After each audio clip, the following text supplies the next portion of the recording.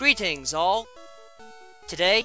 we will be examining the common water poison type Pokemon Tentacool and its relatively rare evolution Tentacruel, collectively known as the Jellyfish Pokémon.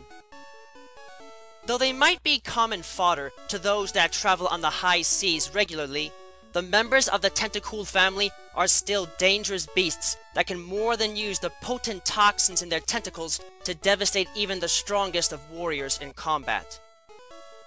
Tentacool possess blue, fleshy bodies that are partially spherical and partially rectangular in shape, with a number of creases in the front that serve to separate their face from the rest of their body, and a billowy cape of flesh in the back of their body. They have a pair of pinprick black eyes on the front of their body, just above a beak-like structure on their lower ends, and their upper body is dominated by a pair of massive red, crystal-like eye structures on the sides of their head and a smaller one in the center of their forehead. Extending from their dark interior space is a pair of gray tentacles that hide potent stingers in the tips that are used for attacking and immobilizing prey. Their evolved form, Tentacruel, possess the same basic body color, black eyes, and red crystal-like forms on their body, connected to each other by a series of furrows.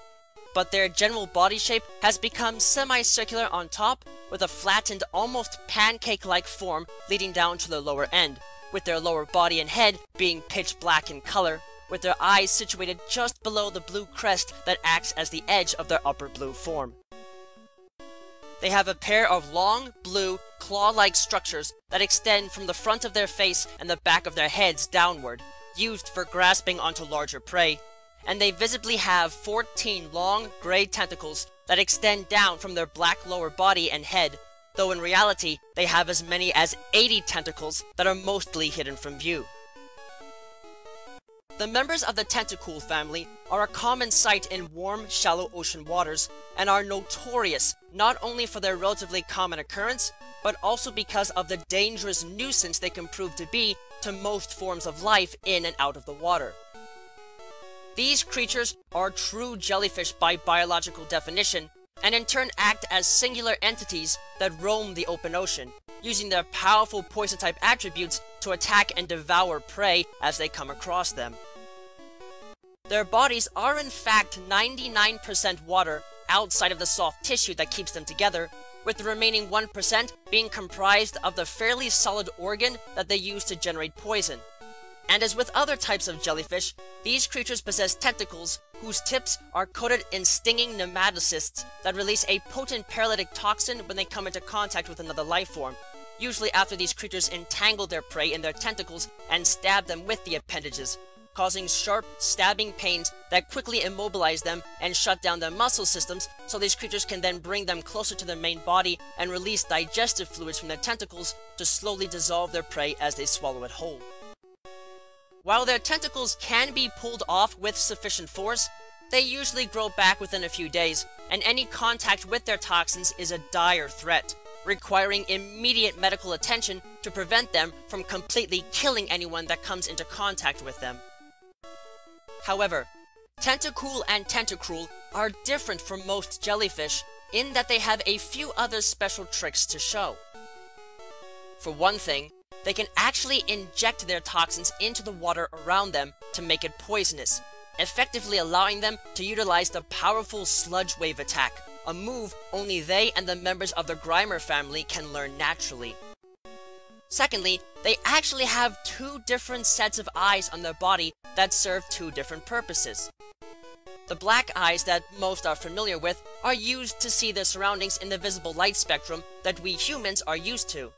But the red, crystal-like structures on their body are eyes as well, serving to grant them thermal vision in order to let them see at night and in darker, murkier depths beyond the surface area of the water where they normally like to dwell. Furthermore, they can actually absorb and focus sunlight into the backs of these eyes and concentrate it in order to release it as a powerful beam of energy.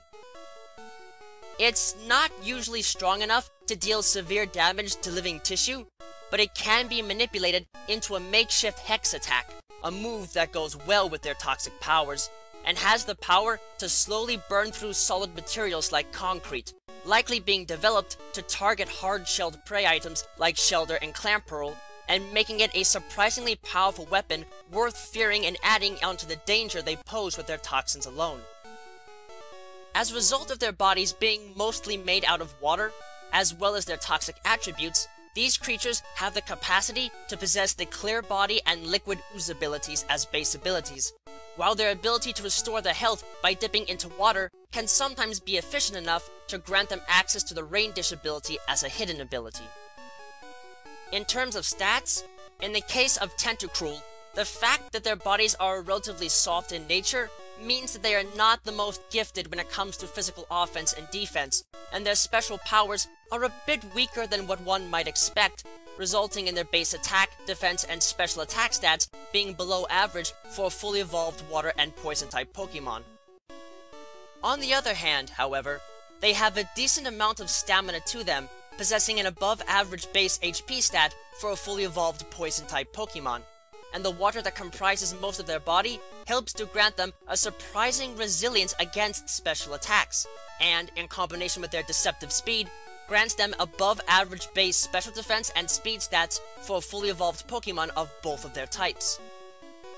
As such, it would be unwise to go up against these creatures without strong physical offenses on one side, as these jellyfish can easily take a hit from a special attack and keep right on going, while their toxins act to slowly weaken their opposition until they have no fight left in them. Tentacool are fairly passive predators for the most part, simply drifting languidly in the open ocean and waiting for prey to come close to them before snatching them with their tentacles and injecting their poison into them. While this can make them a serious threat in open water, as they tend to congregate in colonies of several hundred members in various small pockets and can be hard to spot because their bodies tend to blend in with the color of the water,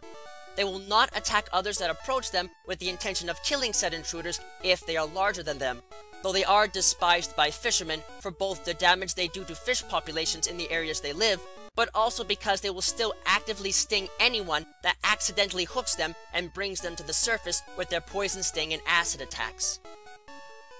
Because their bodies are mostly made out of water, these creatures generally need to stay in the water at all times to survive. If they wash up on the beach accidentally, such as when the tide goes out when they are too close to the shore, they will quickly dry out and be reduced to a parchment-like film of soft tissue. Thankfully though, this does not mean that they are dead, merely placed into a comatose state. If they are thrown back into salt water, they will be able to awaken and rehydrate themselves, going back to their usual business of passively attacking and devouring prey. Living in complex rock formations on the ocean floor, where they can easily attack others from while hiding, unlike their pre-evolved form, Tentacruel are active predators, and will seek out their prey rather than simply waiting for it to pass by. And their aggressive nature in this regard is so infamous that they have come to earn the nickname the Gangster of the Sea. In combination with their much larger size, these creatures possess many more tentacles than Tentacool. While only about 14 of them are visible under normal circumstances and are kept relatively short, these creatures in truth have up to 80 tentacles that they can extend to capture prey, though they may have less if they have lost some over the course of a long lifetime. And they can stretch out their tentacles to form a dangerous net under the water and simultaneously attack up to 80 targets at once. They merely keep most of their tentacles hidden in order to protect them, using only as many as necessary to attack a specific target. While they generally feed on smaller creatures, these monster jellyfish are large enough that they can attack and successfully kill even Pokemon like Wailord, using the massive claw-like extensions on their front and back to hook into a larger prey item while they wrap their long tentacles around them and constrict their target, using their stinging nematocysts to inject a powerful toxin into the prey as they strangle them to death, further employing their powerful ring-out attack to do the job if the prey is particularly feisty. The size of a prey item is not an issue for these beasts because they have the ability to absorb water to extend the length of their tentacles to near infinite lengths, allowing them to ensnare literally anything with little difficulty. In addition to this, while these creatures are still able to absorb light and fire it from the crystal-like eyes on their upper body,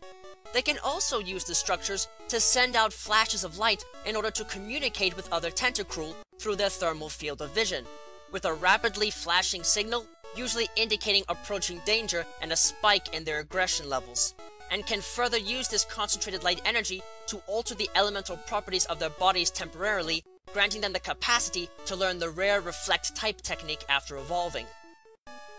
If needed, they can also use the structures as resonating chambers to generate and release devastating ultrasonic blasts at others in order to disorient them and confuse them, rendering them vulnerable to attack,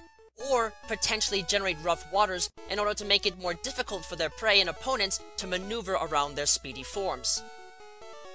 As a whole, these creatures are incredibly dangerous to be around, both in battle and in the wild, especially since they tend to strip waters clean of all fish if they suddenly ditch their solitary lifestyles and appear in swarms in the wild, and can definitely prove to be a serious threat even if their toxic nature can be countered with defensive measures of some sort.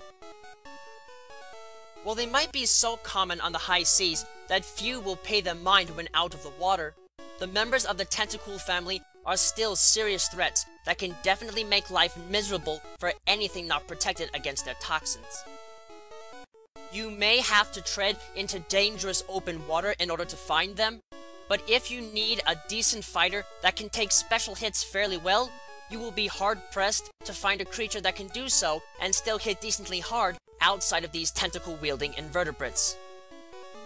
Just make sure that, if you are going out on the open ocean and are looking to add one of these jellyfish to your team, you pay special attention to where you are and stay far away from any large disturbances you may see near or below you.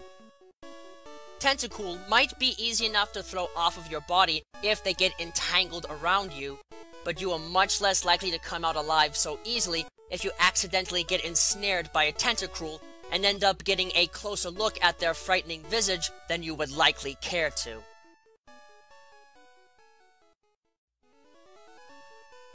Thank you all for watching this video. It is always an honor to be able to speak with you all on the subject of Pokemon in a way that brings me great joy and happiness in my work. If you would like to keep tabs on past and future work, click that subscribe button, check out my work on DeviantArt, and don't be shy about following me on Twitter, where you can find pertinent announcements on upcoming work before it is officially posted. Links to both can be found in the video description. If you would like to support my work and help Miguel and I continue to produce more content for you and improve upon our presentation, please visit us at my Patreon page, which you can also find a link to in the video description. Yeah, no. With that, I thank you for watching and I wish you well.